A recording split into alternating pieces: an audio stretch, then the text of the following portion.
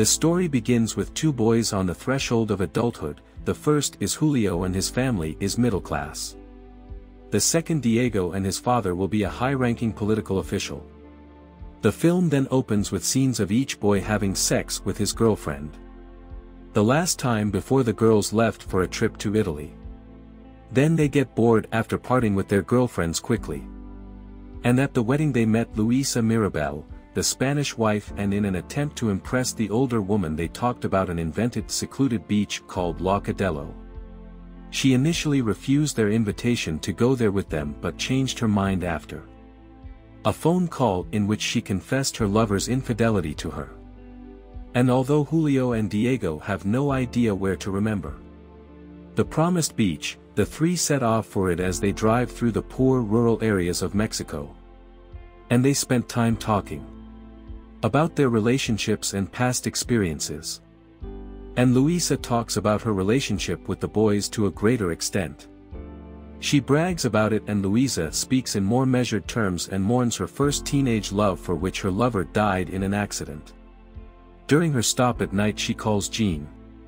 And she leaves a farewell message on his answering machine. Diego goes to her hotel room in search of shampoo, but finds her crying, during which the girl seduces him and has sex with her awkwardly but passionately.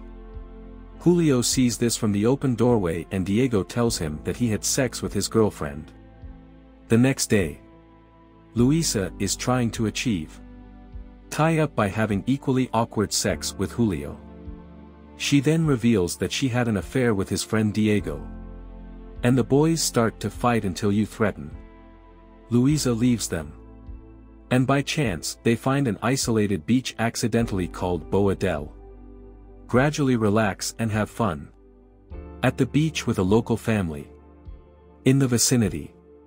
Luisa makes one last phone call to Joe to say goodbye to him, but finally that evening, where the three drink excessively and recklessly joke about their sexual excesses, they reveal that the boys had frequent sex with the same women. The three then danced together. And then they retired to their room and began to undress and grope. Both boys are drunk with their attention focused on Luisa kneeling and stimulating them. They both gasp and kiss each other with passion.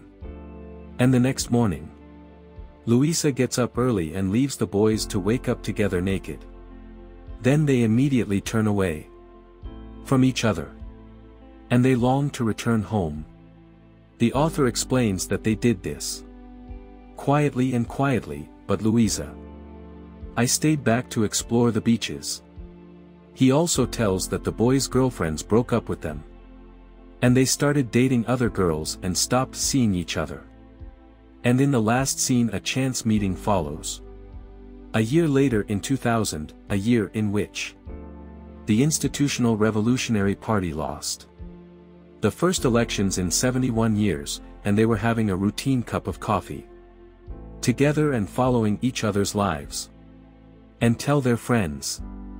Diego tells Julio that Luisa died of cancer a month after their trip, and that she knew that she was sick all the time, and that the three of them were together excusing themselves and never seeing each other again. The end. Subscribe for more of these movies.